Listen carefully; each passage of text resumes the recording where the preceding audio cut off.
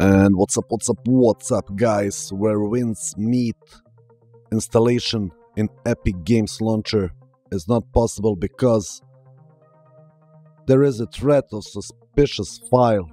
At least that's what my log says, and my antivirus literally deleted the file that Epic Launcher was trying to install.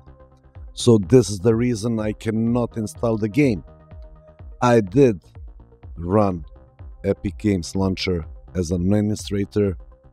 I did all to try to fix it.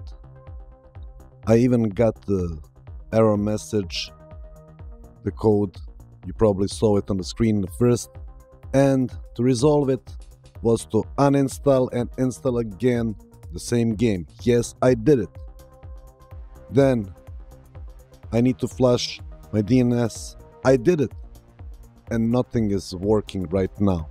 So why it's not working? Because there is something that reminds like a suspicious file that Epic Games Launcher trying to access. So I cannot finish my installation, and I'm really begging Epic Games to fix this bug because I really think this is not normal.